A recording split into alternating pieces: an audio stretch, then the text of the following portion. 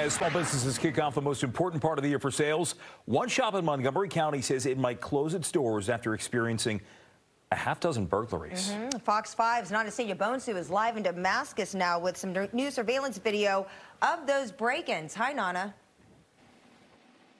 Hey guys, so at the end of the night when the owners of Stay Lit Smoke Shop lock up, they go home, right? But instead of going straight to sleep, they watch their surveillance camera.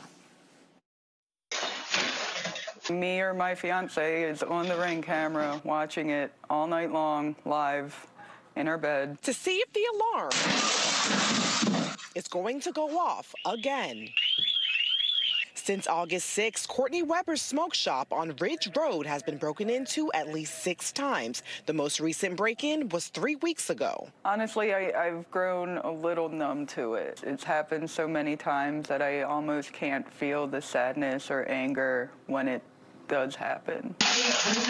Montgomery County police say in each of the incidents, a group of 2 to 5 people enter the Damascus business, smashing the front door or window, stealing products, and even the entire register filled with cash. It's well over $100,000 in product. And several $1,000s every time they have to replace the glass and now the entire door. About how much are they holding you at?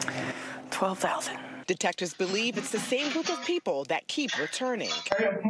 The building has gotten broken into so many times that insurance has dropped us now. And now she's considering if she's going to make it through the holidays. I'm losing sales because I don't have as much on my shelf because I have to replace it every time they come in and steal it.